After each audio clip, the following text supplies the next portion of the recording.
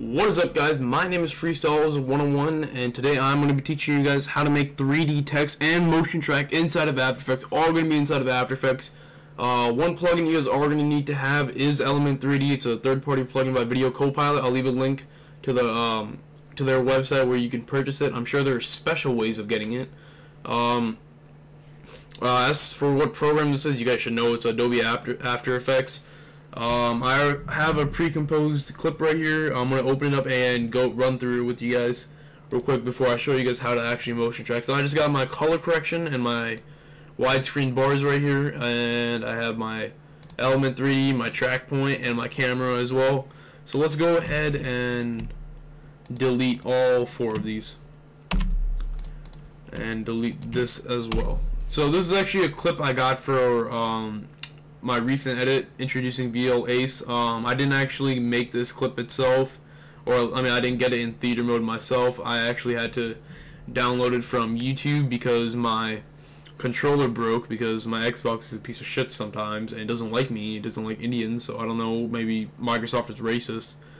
But what you guys are going to be doing is right click on this, go to Effect, go down to Perspective, and click 3D Camera Tracker. And now what's going to happen is After Effects is going to take all the 2D images inside your video and create the 3D track points and make one big 3D video basically. So way you guys can imagine this is by throwing a dart kind of into the video kind of analogy. So that's what After Effects is doing, right? It's basically throwing like 600, 800 darts inside of the video, and then it's creating track points from these basically. That's one way you guys can think of it.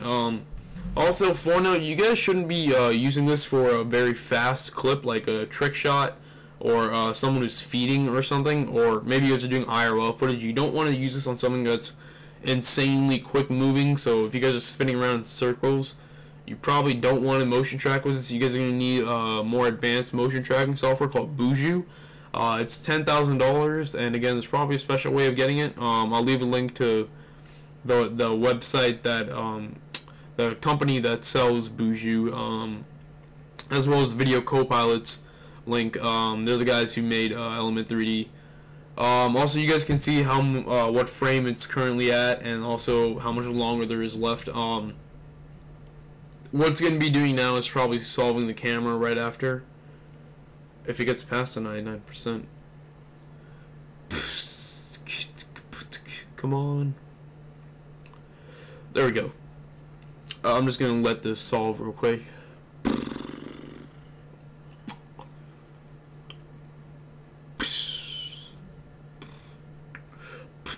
Oh, there it's done. Okay.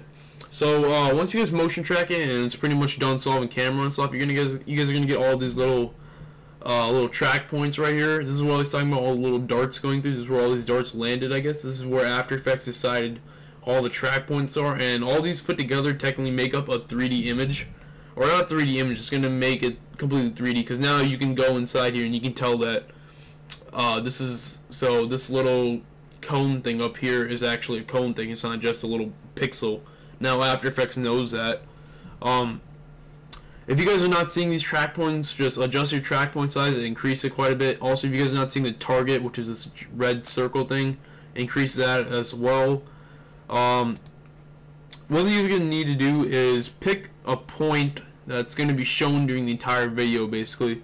It doesn't have to be shown, it doesn't have to be completely shown during the entire video, but that section of it. So technically I could pick this point right here, and at the end of the video that point is still going to be in the video, so that's just fine. I could technically pick that point, but I'm not going to, because there's so many more better options here. So pick one that's flat. Also, guys, you guys don't want to pick one up here or over here. It should work still up here. I'm not sure. I've never tested it. I've never tried really either. I don't recommend trying it either. It's probably going to be a waste of time. So what you guys are going to do is left click on this, right click again, and create null in camera.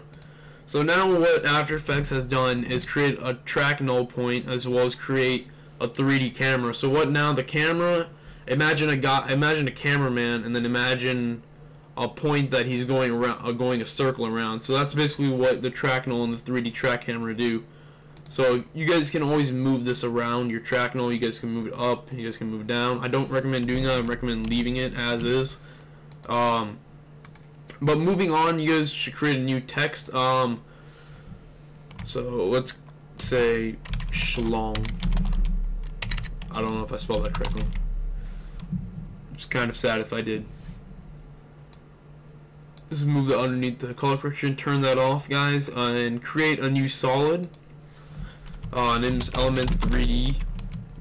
And you guys are going to right click, go to effect, and type in, or not type in, click element. First thing you guys want to do with element is go to custom layers, custom text and masks, and pick whatever object you're using. So I'm using normal text, so I'm going to pick Schlong. If you guys are using a 3D model or something, it's going to be a little bit different. I might make a tutorial on that. You probably won't need to. It's basic. It's the same basic theory, guys. Just go to scene setup, click extrude, and now I have my 3D text. I don't recommend leaving it like this. You guys should go to presets, bevels. This is probably my favorite one, double down. The only problem with this is that it creates these little weird things because this is a Transformers text. So it does have a few problems here and there. So let's change the color. I don't like this red too much. Maybe right here. Yeah, that looks nice actually. Probably look a little bit better with the color correction on top. So just click OK whenever you guys are done with that. And now when we scroll through the video, you guys can see that the text is actually in place. The 3D text, it's going to be staying in place the entire video. So if you guys did not motion track before, what's wrong? Oh, it's not responding. What the fuck? Come on, Adobe. Don't be like this. Oh, sorry guys, it's lagging. Give it a second. Holy shit. Okay, that was weird. Okay, back to what I was saying. It's going to be staying there the entire video, guys. Our entire clip, basically. So now what you guys can do is actually get into the little nicks and tricks of it. Go to particle replicator and particle look. Particle look, your particle size is going to adjust the size of it. So if I put this up to 50, which I probably don't need to because it's going to bring it right up to your face. Maybe put this to 15. That's a pretty good size. And you guys can adjust where your text is going to be. You can adjust the Y, so what height of the video it's at. I recommend going to the middle of your video or where the main part of your video is and adjusting it from there. This looks pretty nice as is. Maybe move it up a little bit and change the position Z, guys, so that way it'll look a little bit more realistic. It'll look more like it's inside. One thing you guys can, if you guys are not using a dark color correction, you can also create a reflection on the ground by creating taking the text and turning down the opacity and placing it there. That's a pretty easy way to create a cool shadow effect. Also, rotation. That's the one thing I wanted to discuss because a lot of you have been asking me how I did the rotation effect in my my Aces introducing video, which I did for my Clan Team Viral, which is where this clip is from actually. All you guys have to do is actually just go to particle replicator. Yeah, particle replicator. And you guys are going to want to, maybe I'll start it from the very beginning of the video. So, control, click on both of these. And what you guys can, so I'm going to leave it at 0 right there. And I'm going to go all the way to the end of the video. Oops. Also, yeah, see, this is what I was talking about. You're probably going to cut this back a little bit, cut the video back a little bit. So that this doesn't show up.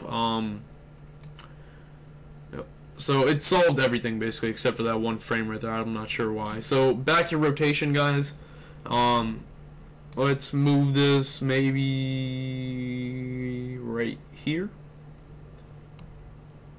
Well, actually, yeah, let's just put it to 360 actually would be probably the best one.